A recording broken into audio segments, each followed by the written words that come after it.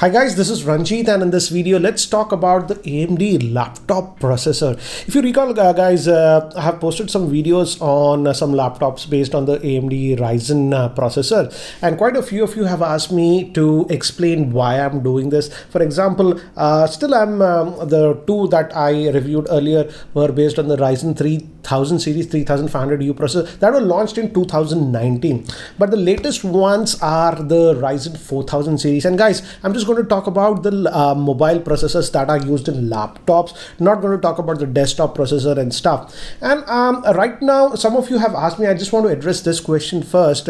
Why am I reviewing some of the AMD Ryzen 5 3500 series laptops? Because this processor was released last year. And the thing is that the new Ryzen 4000 series processors, yes, they have come, but the laptops based on that are actually pretty expensive as of now in India, costing almost about 15 to 18,000 more, and India being a cost competitive market, I was reviewing that. I will also be reviewing some Ryzen 4000 series based laptops. In fact, I was the first in India to actually put out a video on the Ryzen 4000 series processor with the Asus Zephyrus G14. That was the first, so I have covered it, but let's first talk about these processors, because many of you know about Intel processors, and if I broadly divide Intel processors into three, that's the Core i3 that we have the lowest, then we have the mid-tier, that is the Core i5, then on the higher end we have the Core i7, and now we even have the Core i9.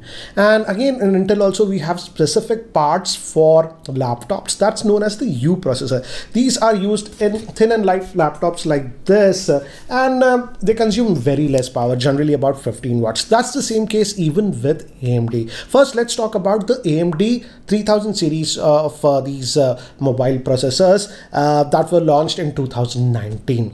And the big difference is that, if I compare, we have to compare it with Intel Core i8 generation. Intel is still stuck on 14 nanometer process for making their chips, but AMD, even for the 3000 series, was making those chips on 12 nanometer process, hence they are a little bit more efficient. And if you look at this screenshot from Untitled, this gives us an idea about all the chips. As you can see, broadly we can divide these Ryzen chips into three. For example, Ryzen 3, Ryzen 5, Ryzen 7, and even Ryzen 9 is there, and this you can relate to the Intel counterparts.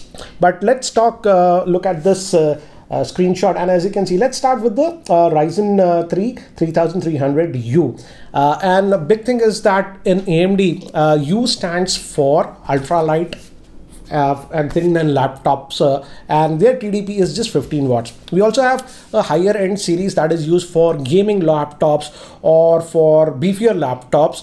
Those are with H. If the processor name ends with H, those are the H series. And as you can see, mainstream will be that it starts with that 3300U, and this actually has 4 cores, and actually the base variant has just 4 threads. But if we move to the Ryzen 5, which I've reviewed, if you look at it, that's the 3500U. This has actually 4 cores, but 8 threads, like hyper-threading what Intel also had. So the Windows operating sees it has 8 threads. And again, the TDP is still 15 watts. And it also has slightly better GPU. If you notice the last portion, it says that Vega 8 with the 3500U. That is the integrated GPU. That is the graphic processor that is built on this chip. So we have Vega 8 with the 3500U. Whereas with the 3300, that's slightly lower. You have the Vega 6. And also the clock frequency will also change, as you can see. Now if we move to the higher end, that's the Ryzen 7, that's the 3700U. This is also a 4-core 8 thread, but if you notice, the clock frequency is changed, and even the turbo frequency what it can ramp up is a lot higher than the Ryzen 5, and it has that Vega 10 chips. And if you look, we also have 2 other chips, that is the H series. These are high performance chips, hence the TDP of this one is 35 watts, way more than 15. Hence, for gaming laptops or special case laptops where you require a lot of processing, these H series will used. And still in India, we are still getting a lot of laptops with this 3000 series of chips. Those were launched in 2019, because now those laptops have become very affordable. You can get in the price range of about 35 to about 50,000. Whereas now the latest ones are the new AMD Ryzen 4000 series of these mobile chips that are used in laptops. These were launched in early 2020 in CES, and the big difference is that these are actually now made on 7 nanometer process, and this is a big huge leap. The latest Intel laptop processors are basically the 10th generation, what we call. Many of them are still actually on 14 nanometer. Yes, some of them are on 10 nanometer. For example, this is the Acer Swift 5. This one is having a 10th generation one that is based on 10 nanometer, but many of the core i7 models of Intel are still stuck at 14 nanometer. So that gives a huge advantage to AMD in terms of the performance that they can give. These actually chips run a lot cooler and give great battery life. And the big thing what AMD has done now is, if you look at this next screenshot, if I open this one, look at this. These are the U series of processor, that the 4000 series one I've been talking about. And if you look at it, even from the base variant, that's the Ryzen 3 4300U. This is also a proper quad core processor. That means it has 4 cores, and the cache has been increased to 6. And but the graphic cores have been reduced to 5, but these are more efficient and still a 15 watt. Next, if we move to this mainstream, I think so this the 4500U Ryzen 5 we'll find in a lot of mid-range laptops moving on in 2020. And this one is actually not a quad core but a proper 6 core chip. Intel in their laptop line, even the highest end, simply does not have anything. They are mostly stuck to that quad core processor, but this is a true 6 core processor.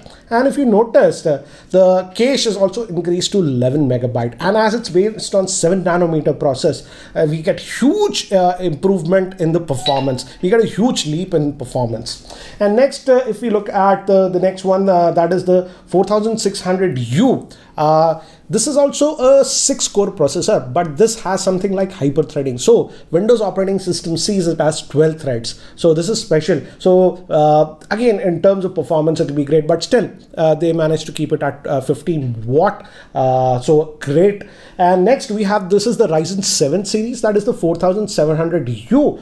And this is actually a 8 core. Yes, 8 proper cores on a laptop you are getting with that one. And again, we have one more higher variant, that is the 4800U, which is also actually a 8 core, but again this has something like hyper threading. That means Windows will see it as 16 threads. This is something not seen in the laptop world, and this demolishes Intel. In fact, the integrated GPU performance also of these new graphic cores is way better than Intel.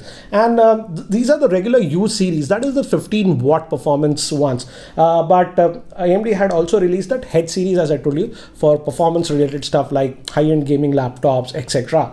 And in this, they have the 4600H, which is again a 6 core processor, but again we have 12 threads on that. We also have the 4800, which is octa-core, 8 cores and 16 threads. And we also have that Ryzen 9, that is the 4900H, which has a TDP of 45. Here some of them have a TDP of 35. So again, broadly, not to confuse you, for mainstream thin and light laptops, I would say you should look at the U series of processor. But if you are sorted to, what do you say, very heavy work like daily do intensive video editing, a lot of gaming, or even let's say CAD CAM kind of a stuff, then you should look at the H series of processor. Which are actually very, very powerful. And as of now in 2020, these new AMD Ryzen 4000 series of chips just demolish Intel in the laptop market. That's the guys, you all always know me. I try to bring you products which give you the best bang for buck. That is why I am reviewing some of the Ryzen parts. The 4000 ones also I will be doing. They will be launching very soon in India. But again, in India as of now, there is a huge price difference between the Ryzen 3000 series, let's say this 3500U and the 4500U, almost about 15 to 18,000 price point difference, which is actually huge in the Indian market. Blame GST and the import taxes or whatever, but in India, the pricing is definitely way higher. I hope that changes. But I hope this video helps you in to get an idea about the Ryzen processor, the 3000 series as well as the 4000 series. So the 3000 series will continue. I think so this will go in the budget range and economy laptops, and some of the new premium laptops that will be coming out will be with that 4000 series. And again, for thin and light, it's the U series. For high performance, at the end you'll have that H. I hope this video makes sense. Again guys, a lot of stuff coming up on the channel, so if you are still not subscribed, hit that subscribe button. This is Ranjit and I hope to see you in my next video. Take care guys.